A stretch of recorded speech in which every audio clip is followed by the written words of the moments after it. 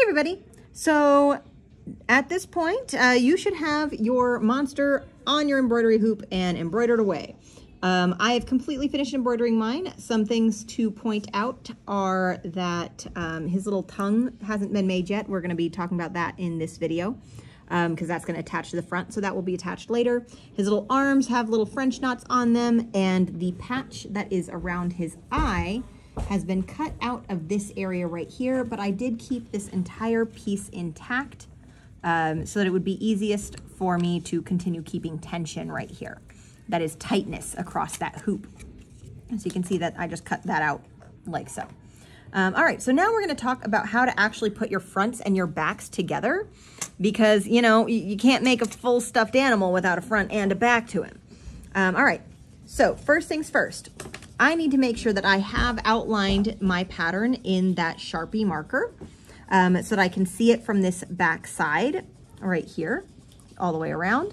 If I cannot see it from the back side, then I'm gonna have incredible difficulty doing what I'm about to do. So I have my front side piece right here. It has all my little pieces on there. And I have my back side piece right here that is just a plain color. There are two sides to your fabric at this point. There is the right side and there is the wrong side. You can think of the wrong side as the back. So what we're gonna be doing is we're gonna be taking our two pieces of fabric and we're gonna be putting them right sides together. So the outsides for our final creature are going to be on the inside of this little sandwich that we make. All right. Now, because I've used Sharpie marker, I can still see the outline of my guy. And what I'm gonna be doing is I'm gonna be stitching around most of this with a back stitch.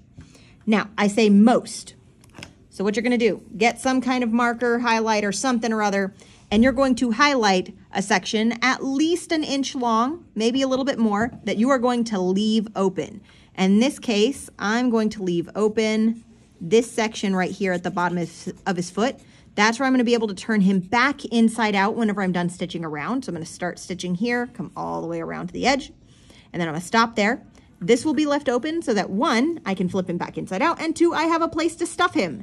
And I will use a ladder stitch to close that back up. I need to do the same for my arms. Now, any kind of arm or leg, the easiest place to leave open is just wherever it's gonna attach to your body. So I'm gonna leave these spots open right here and right here, and I'm just gonna stitch around the rest. So here's what I'm gonna do to set this up.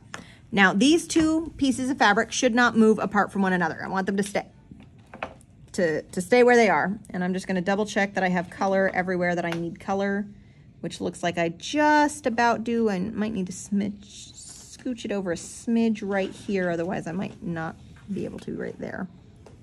Yeah, all right, okay. And now I'm gonna load up this fabric like I normally would. I'm gonna have my solid hoop on the table. This is gonna go on top, and anything that I wanna stitch is gonna go inside that circle. So I'm gonna start with this guy because he's the most complex one. I'm going to put my outer hoop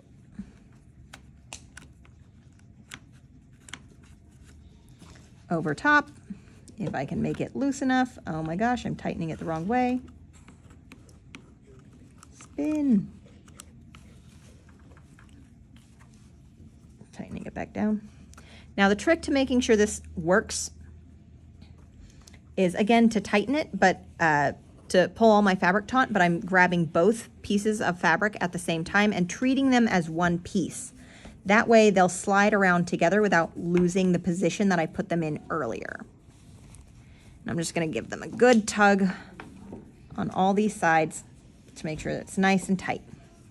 And again, this entire outline that I'm about to stitch, all of that is completely within the bounds of the circle. Now I already have my needle threaded, just like I normally would, with my needle on one side with an overlap of about that much string that I'm gonna be holding on to, and the other side has a knot. And I'm just gonna pick either side of this to start at. I'm gonna start over here. And I'm just gonna backstitch all the way around. The trick to making this look good is to make sure that your back stitches are very small. Not infinitesimally tiny, just very small. So you can see my needle here is only about 2 of these wide? That seems like it's going to take forever. And the answer is yes, you are correct. This is going to take forever to backstitch around. But if you make these very wide apart, oh dear gosh. If you make these stitches very wide apart, remember, this is what's holding all your stuffing in.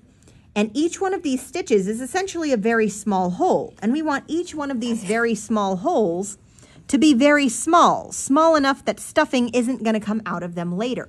So if you have a very big stitch, that's going to act as a bigger hole along the side, which means that it is much more likely for your stuffing to come out later. It also helps you if you have a very sharp turn. For example, if you have a pointy horn or something like that. So for example, on this pattern over here, I have these little pointy cone shapes on the top. If I have very big stitches right here, this won't hold together very well. Smaller stitches works better, especially around pointy ends. Otherwise, again, stuffing will just pop all out and it will be very, very sad for you. So remember, backstitch, you come up a little bit away from your previous stitch and then you go backwards to go down. Do not do a running stitch for this. A running stitch is too weak. It is much more easy to fall apart on you or to break on you. A running stitch does not hold any strength. A back stitch holds a lot of strength. And since this is going to be holding all of our stuffing in, we want it to be very strong. All right, so I'm just going to continue back stitching around this guy for what's going to feel like 3 days. And whenever that is done, I will check back in with you and you can see what it looks like and how we're going to flip him inside out and how to finish him off by stuffing him and how to close that with our ladder stitch. All right, so I have done my thing where I traced around my Sharpie line with a back stitch almost all the way around. I have left small openings on each of my pieces. You can see on the back side that I am in my blue area. You can see where my little openings are because they're not all covered, but you know, beside the point. All right, so the next step is to actually cut them out. Do not cut them out first. Don't do that. It will make your life so sad. All right, so first I'm just gonna start with a rough chop where I'm getting them apart. That'll make it a little bit easier for me to cut all these pieces out. But this is extremely, extremely rough and you don't technically have to do this. I just prefer to. So I'm gonna come over here, get this chopped.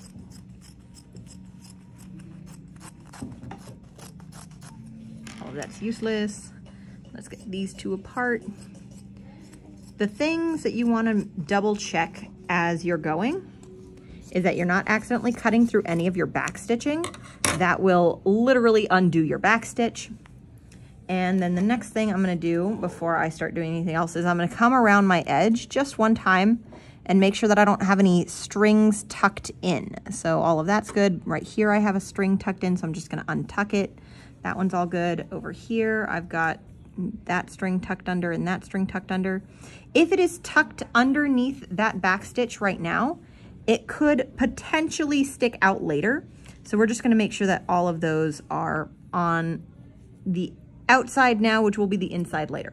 All right, so next thing I gotta do is I actually gotta trim up a little bit closer. Trying to have all this hanging off whenever I'm doing what I need to flip this guy inside out would be a pain in the patootie. So we're gonna come in and we're gonna cut around. Now note that since these are just regular scissors, they're good scissors, but they're regular scissors, I need to find the best spot for cutting before it's gonna cut fabric. Fabric does not like to be cut by crappy scissors. So whenever you're cutting fabric, just make sure that you're working in the one spot of your pair of scissors that works really well. I'm gonna keep going around and around. If I had a very skinny thing, say for example, I'm working on the tip of a horn, I would need to get maybe even closer than this to my sewn line right here.